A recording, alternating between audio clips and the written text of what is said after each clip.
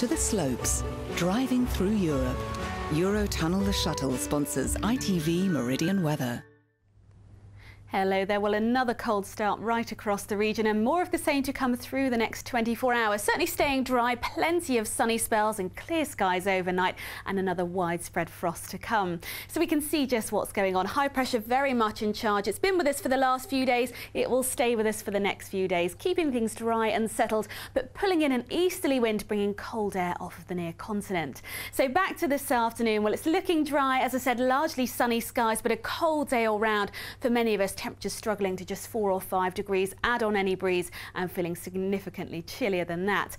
Through this evening and overnight, those temperatures soon falling away. The blue areas indicating where we're going to see the frost, and that frost widespread once again overnight tonight. Temperatures easily down to around -2, -3 degrees in towns and cities, a touch lower in some rural spots. So tomorrow morning, a cold, clear, crisp and frosty start. The frost gradually lifting through the morning, and for most of us, we're looking at another dry and bright day with plenty of sunshine. A little more cloud feeding in from the northeast as we go through the afternoon, and another cold day all round. Temperatures even a touch down on today's values. Highs for many of us just 3 or 4 degrees. Bye-bye.